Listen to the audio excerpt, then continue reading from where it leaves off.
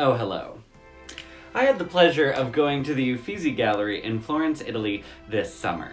It is one of the world's oldest and also most visited museums, and is currently closed owing to the coronavirus. I thought, in light of that news, it might be sort of fun to take you all on a little, conceptual virtual reality tour of the museum space.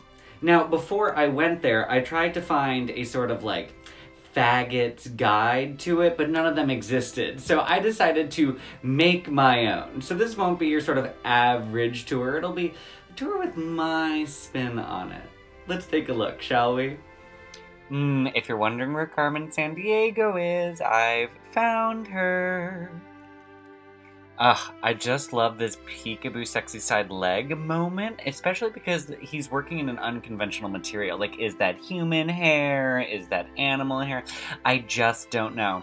Also, I found it reminiscent of what Elizabeth Hurley was wearing to the Oscars in 1994. Fashion icon. Ooh, this one, you're sort of casual nip slip, I just didn't know it was peeking out there. Classic. When I walked up to this one in the gallery, I thought, oh look, there are gays here. And then I read the little description plaque and it said heathens hanging out behind the Christ child. And I was like, I will be at that party. Or perhaps more accurately, I already go to that party. It was just nice to see myself realized in a painting.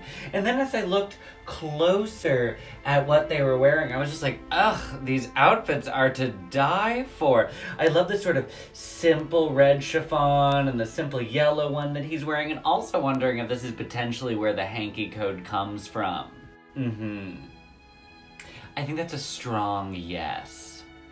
Oh, early concept art for The Wizard of Oz. Love it, love the story, love the journey. Let's take a closer look. Yes, sensible shoes, and there is Toto.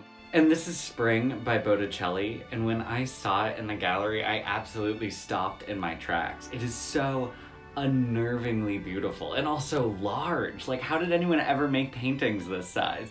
I just couldn't do anything else except stop and stare at it for so long. And though I really enjoyed drinking this whole painting in, I was mostly there for the sassy 16th century homosexual in the corner giving no fucks about all of the women next to him in beautiful diaphanous gowns.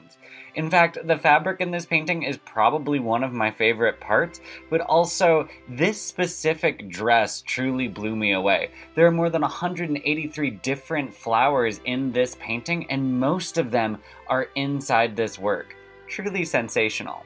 And we all know this painting, especially if we had a mouse pad or a mug at some point in the 90s.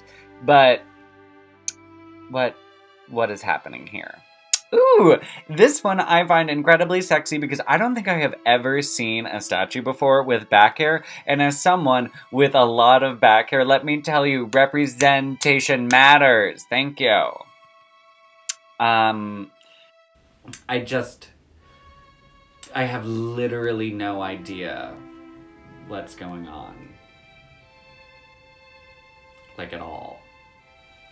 But if I was to hazard a guess, I would say that it's acid. Yes, that's right. Eat your heart out, Timothy Leary. And this one is the statue of Hermaphroditus by Bernini, that is kept by itself alone in the dark in a room that you can't enter. Now, the statue is female up top and male down below, and part of me wonders, did they keep it by itself because they were afraid that if we were to get too close to it, that we would see in its gorgeous marble form that it reflects back our own experience of reality to all of us? That all of us carry the masculine and the feminine energy within ourselves. That we are all supple and graceful and strong as stone. Anyway, thank you! This has been my faggot tour of the Uffizi Gallery. Stick around, share a comment, tell me what to do next time. I'm gonna keep making these because I don't know about you, but I have literally nothing to do. At all. Anyway.